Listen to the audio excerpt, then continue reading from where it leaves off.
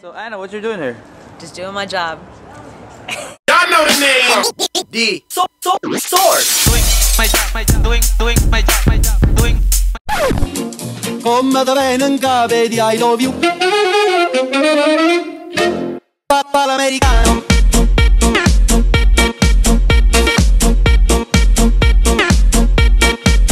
Doing my job.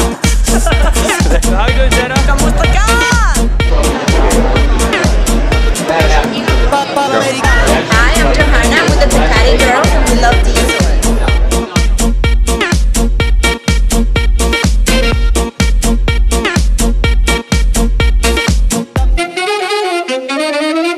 Good day, fight fans. We're here with Abner Mares. He has a big fight coming up against King Kong Agbeko. How you doing, Abner? I'm doing great, thank you. Thanks for asking. Awesome. How's the training camp been so far for your fight in April? Training camp has been great, man. We always like to start early because you just never know, man. Especially with this fight, we got a tough fight against Agbeko, strong fighter, a fighter who took the championship away from Johnny. The guy I drew against, and so we expect a tough fight, but again, we're training hard. Definitely, and your styles definitely clash against each other. So how do you think is the best way to attack Agbeko? You know what? Agbeko, he showed two different styles already. I think the first time when he fought Johnny, he fought a toe-to-toe fight, which is a great fight, for the fans because it was a war. But the second fight, when he won, he fought a smart fight, which is stick and move. So I really don't know what type of fight he's going to bring in, a fight night. But we're ready for anything. As some of you guys know, I myself, I am a brawler too. I brawl, but at the same time, I'm a decent boxer. So, it just depends on this style and my style, what we bring in the ring. Definitely. And do you consider this as the most important fight of your career? Yeah, definitely. This is the most important part of my career because it will definitely open the doors for my career. Winning this fight makes me, closer to bigger fights, more money fights. So it's definitely a really, really important fight. Definitely. And let's talk about your last fight against Vic Darchinyan. You showed a lot of heart in that fight. Can you talk to us about that one and what that showed you, what you learned from that fight? Thank you. I took a lot home from it. It was a tough fight. A great experienced fighter, such as Abner Mares. I took a lot home, a lot of experience. Again, I had everything against me in the first couple of rounds when I got cut. I got knocked down. So I had to put the pressure and I had to give it all. So, my heart and my determination just, helped me get through that fight.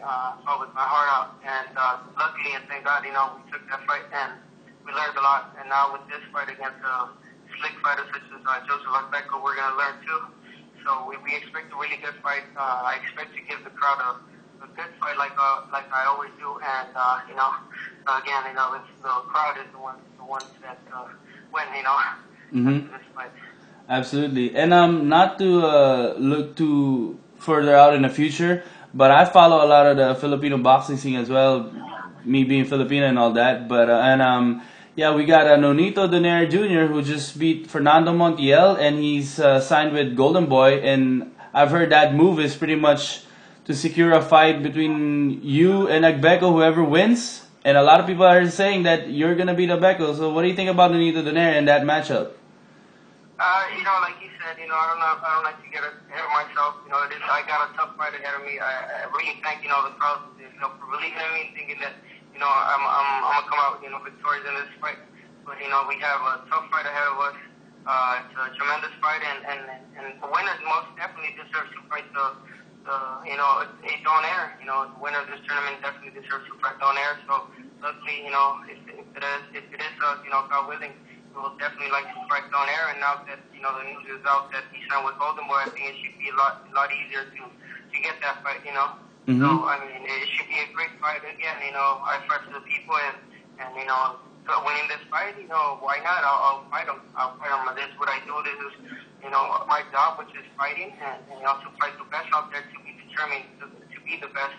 So, I would like to be called the best by beating the best. So, I don't like to duck anyone, and, if that fight comes through, I'm more than happy to take it. Absolutely, man. And so what happens now going in to the final stages of your camp? What's your schedule looking like?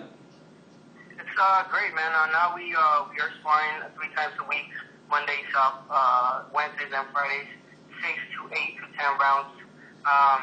Today was the 6th round. Tomorrow we're gonna move it up to 8, and Fridays 10 rounds. And it's just speed right now. We have been sparring already for about a month already, a little bit past a month, and so we're right on schedule. We're working on speed and strength is there already. We are pretty cut up right now, so we don't want to gain too much muscle. So it's just speed right now, and to continue our conditioning. Right on, man. And lastly, I wanted to get your thoughts on another big fight, Manny Pacquiao against Shane Mosley. What do you think about that one? It's a really good fight, man. Obviously, I myself have what's his name, Manny Pacquiao. I have him winning, but I really don't. I don't think it's gonna be an easy fight like a lot of people think. That, it's gonna be a walkthrough. I think Shane Mosley's experience and everything, the speed that he has might give him a little bit of trouble, but at the end, I think Manny Pacquiao is the one that's going to come out, with the hands up. Absolutely, man. And any final messages to all your fans out there? Definitely, man. Thank you to all the fans that have been following me from day one. All the great support, tremendous support they have been showing me, and I'm just going to train hard and always, give a good fight, and hopefully they can later on in the future, call me a pound-for-pound fighter. Absolutely, man. And Thanks for watching straight from dSource. Doing my job, doing my job.